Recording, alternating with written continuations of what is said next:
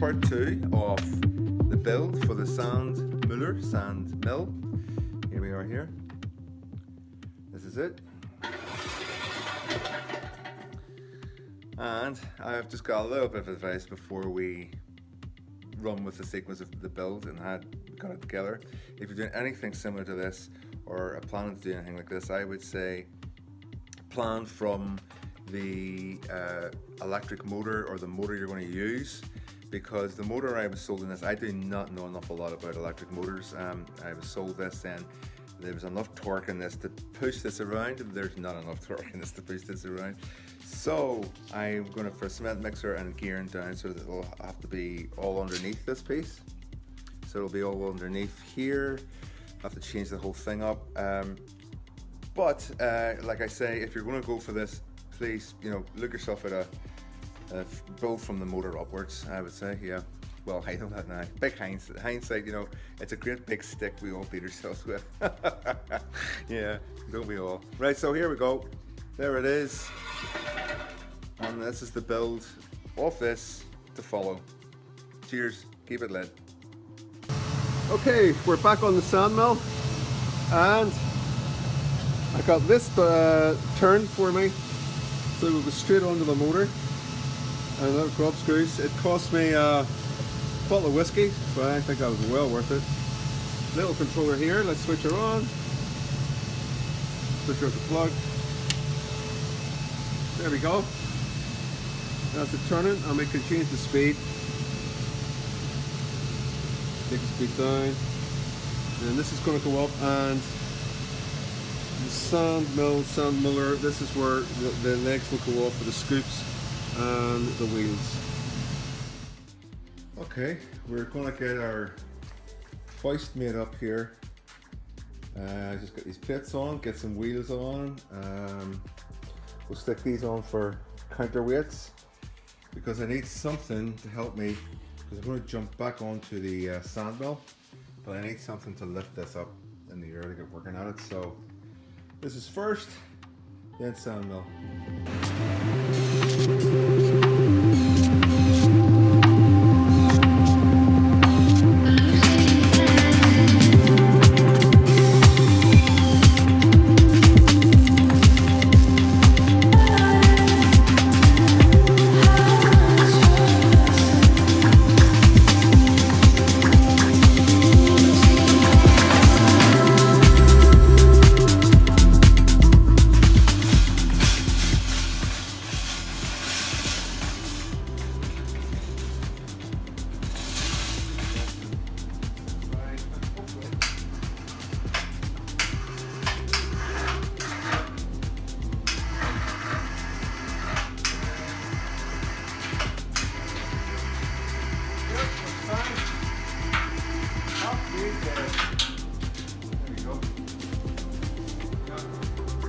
Yeah, that looks a bit better. I like this piece. This is for upside down. We're going to fit the motor on the back end so we can get this rod through. So let's get it on.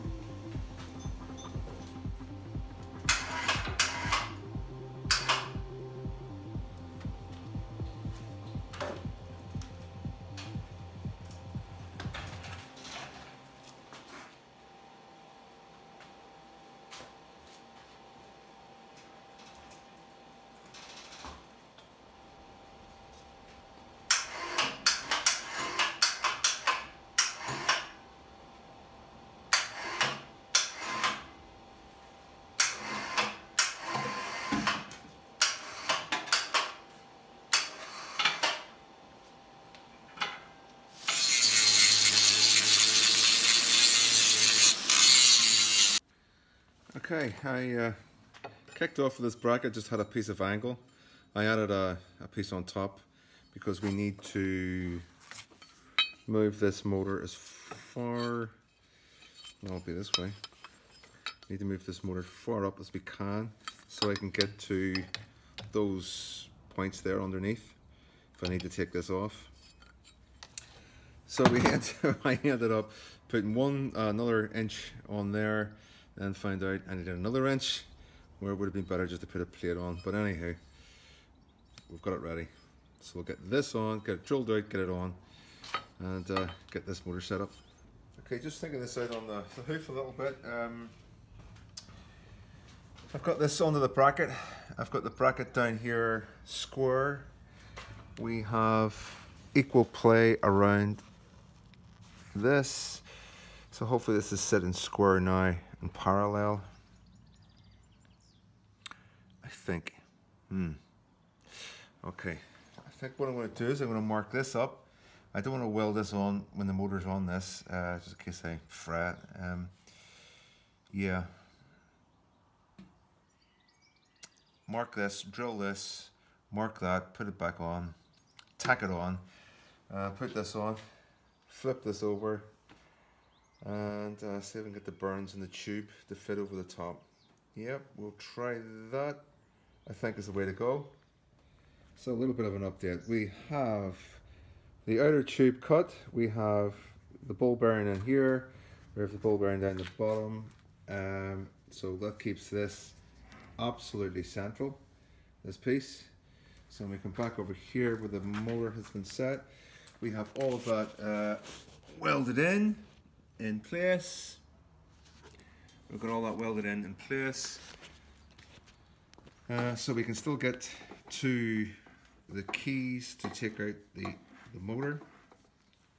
It's spinning lovely. We're gonna make some kind of rubber cap for that sealer, and an O-ring underneath. Trying to keep the sand out of that when we're emptying the sand. Gotta dress those guys off around the corner, all this tacks, but we're kind of getting there.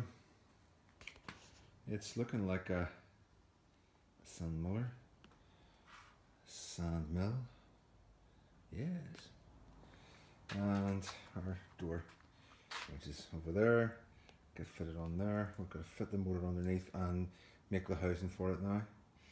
We'll do that next, then flip this back over and we'll finish off.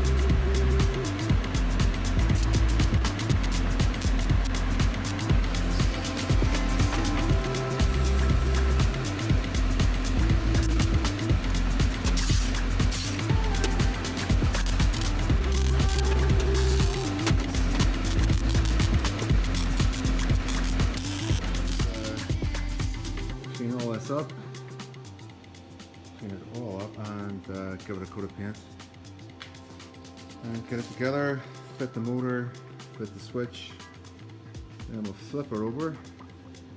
We've got a shoot to make, but we might make it another time, or we might make it now, not sure. But anyway, or maybe we should make it now, and then when we flip, the whole thing's flipped over and we can put on it. It's a bit of an overkill with the housing, I know, but it was kind of brace this circle, so I'm kind of bracing it instead of running up to the switch and running to the motor. I kind of run it right across just to get that extra bit, and then that just gives that extra brace underneath the whole piece. Anyway, let's move on. Okay, started the scoop. Not as easy as I thought. Very complicated shape. I would like this scoop to kind of come to a point or a pour so we can fill buckets as we're going. Okay, my thinking is this is the point of drop-off point. So we've got, trying to straighten this out a little bit more. I have a little bit more to do in that. Put a bit of heat in there. We could even get that with a weld and just tack that and bring it in. Yeah, might just do that. Okay, change the profile of the chute. Again, I've just been mucking around, and so we came up with this idea.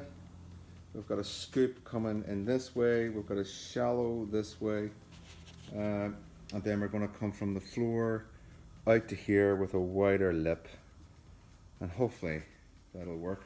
Might have to do something here with the door, maybe just take a little piece off there.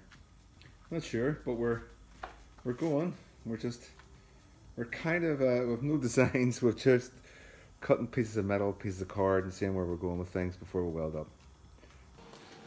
Okay, so far so good. We're going to weld on the little nuts, lugs, so it's just bolts into place. Going to weld it here. Got this piece made. We're going to let that go long. We just have to persuade this to come on over a little bit. So I'm going to put a little bit of heat in here, and we're going to stretch it slightly, but then we can dress that in with the welds as it comes across. Oh well, that was a bit of fudging to get that to go in on the curve and on the straight, on this and that. And you could tell by the weld, that was tack, tack, tack, tack, tack, and then I welded, so it's a little bit rough, but we'll dress all that in. We got there.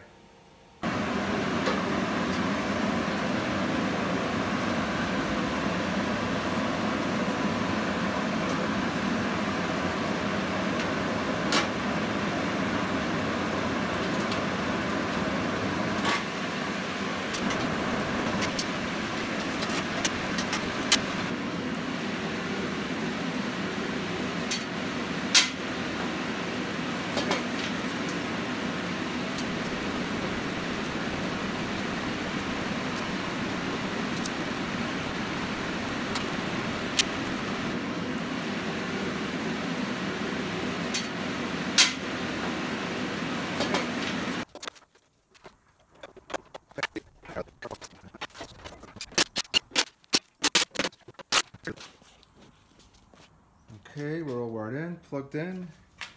Let's see, switch on. Yeah, we're going. Speed control. Okay, that's a good one.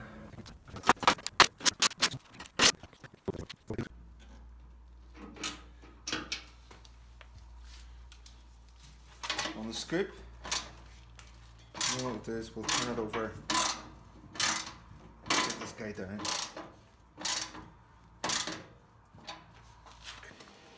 Okay, my plan for wheels was just looking at this 150 wide, 100 wide. I think 150 is the way to go. What I'm doing is then putting the sheet around this and then pouring concrete into here. So this will be one solid piece with a threaded thing coming through there. As it goes round, so tapes in the way. But that's the idea. Okay, I think what I'm going to come up with is we're going to run up here and then back down again, make like a U shape on the other side as well. It'll come up and then 150 to go over the wheel and down on the other side of the wheel. So that'll be there. The wheel piece will come up longer, and again it'll brace across to the other one, and we'll put a spring in here, which then will pull the wheel into the bed of the piece. Yeah, I think that makes sense. Yeah, so we have a U shape here, U shape over there, frame. And on the wheels we have two running up from the wheels, cross member, but these run long, and then the spring could be fixed to there and onto that, which then pushes those down into the bed. Means they can ride on the bed, but even in lumps and bumps they can't go over, but gives them more pressure. I think that's the way to go. It might not be, but hey. Okay, flying hammers. Just testing out the weight.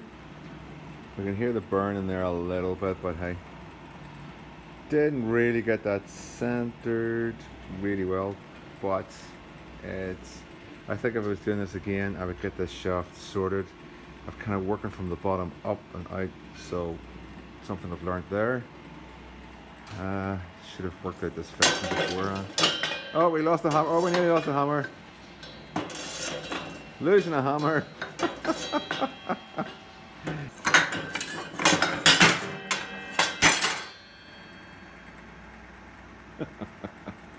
Okay, so we got center bar, and we're going to run off these grids. They're going to go down. They're going to go on to the wheels, same sort of assemblage. Spring from there to there, so it springs back, pulls the wheel in as it goes around. So here goes this. Let's see what happens. Okay, got to this stage after quite a few mistakes in measurements. I've given a lot of room for washers and fittings. Yeah. We're also gonna spring this. I'm gonna stop that.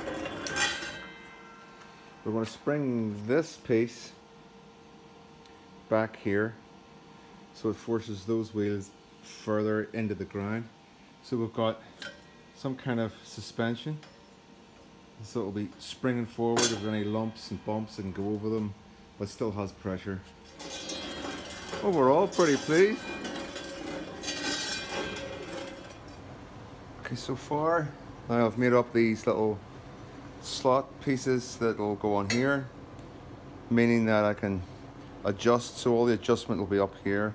So I can adjust the spades or the scoops either up or down or this way, just to kind of tweak them to get them right. I'm sure there'll be a lot of that when I get going. I'm going to fix them on here. Fix those on here. It's just a bit of flat bar, square bar, so it had slots both ways. Then we're going to forge something, or we're going to be flat this way, then we're going to turn down and round, and maybe just forge it on the flat so it's right across the back of the piece to support it, and push and then come up, and maybe have to then do a twist and come up and in, so it'll all be one piece. Same with this guy over here, but it'll be more direct up into here. Hopefully that'll work.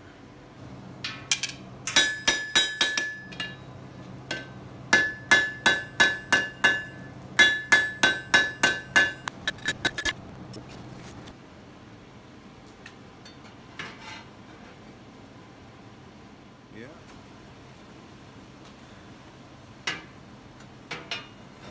I've lost the heat from this. We're nearly there. We're getting a nice curve on this, coming up and round, and we just need to straighten that out. Just needs twisted a little bit more here. I think we should be getting one. But then, okay, a little bit twisting and turning. We have this, which runs up to this. So we're down and we're scooping around onto the scoop itself. A twist. I think a forged joint would be better than welded, so we'll see how it goes. Let's see what's stronger. Okay, so far we've got this coming down, we have a twist, we've bent it round on the broad side. It's fitting well. Got a concern though. What do you think? Do you think we need another rib running just up behind of this? We need a broader plate on the top of this, so we get 2 bolts in it. Stop any, I'll leave it that way. Also, is that forged? joint going to be enough, or do we need something braced from here to here? What do you think?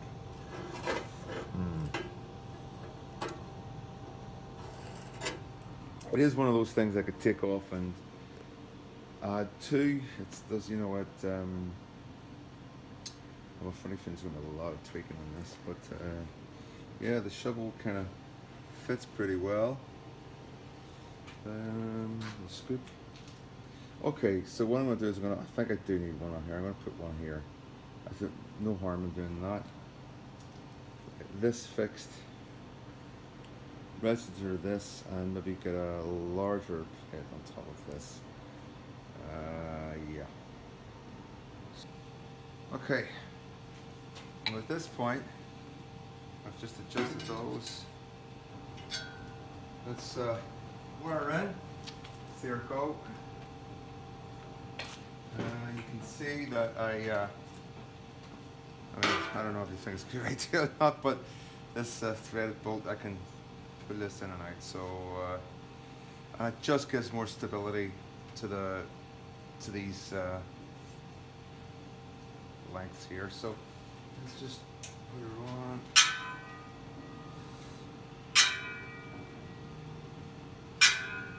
on. She's clicking here and there. Not too bad. Oh, got these on order, so this could be overkill. The weight of these wheels are going to be quite hefty, but I just thought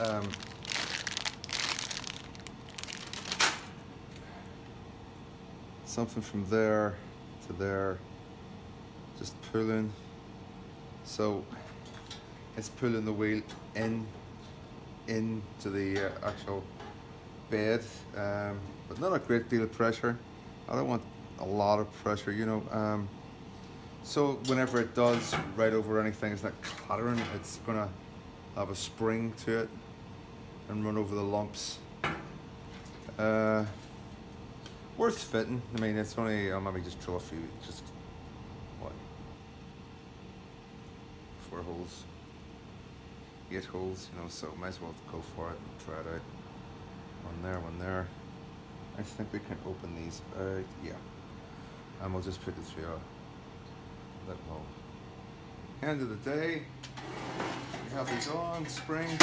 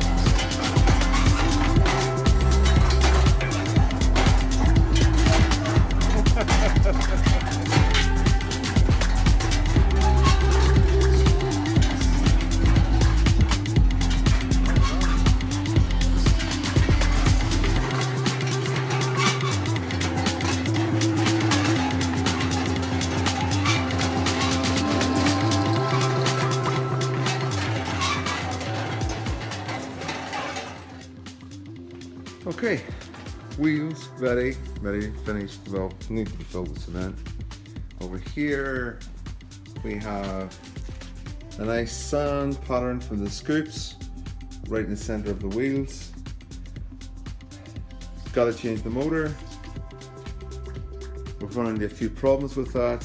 I was going to use a cement mix motor. It has a large cog that needs to turn. To gear the motor down, it's going to be underneath.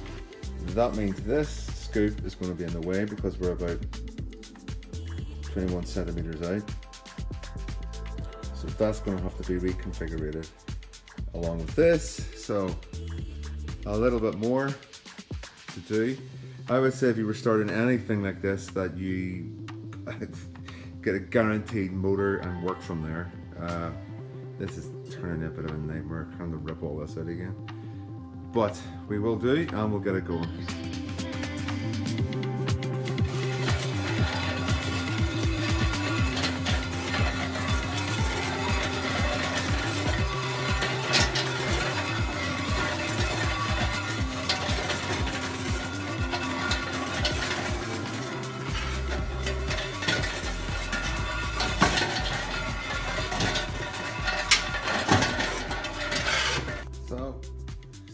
there it is.